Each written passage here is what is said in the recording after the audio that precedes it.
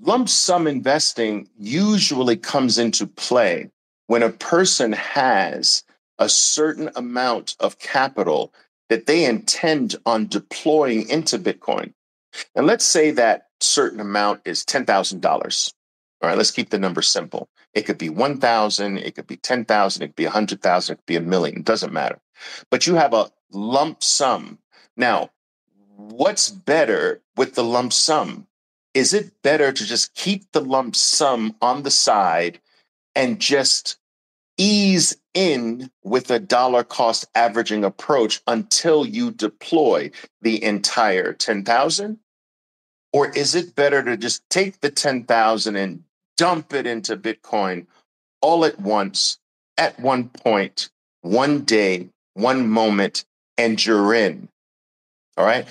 That's typically when lump sum becomes a topic, when someone has more than their weekly amount available and they want this amount to be in Bitcoin.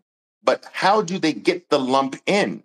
Do they break it up into 4 parts and do one part every month? Do they ease it in over a 4-month period? Or do they just dump it all in? Okay.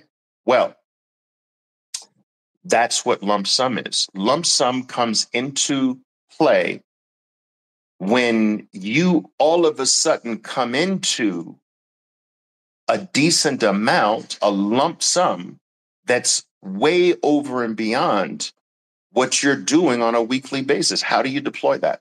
That's lump sum.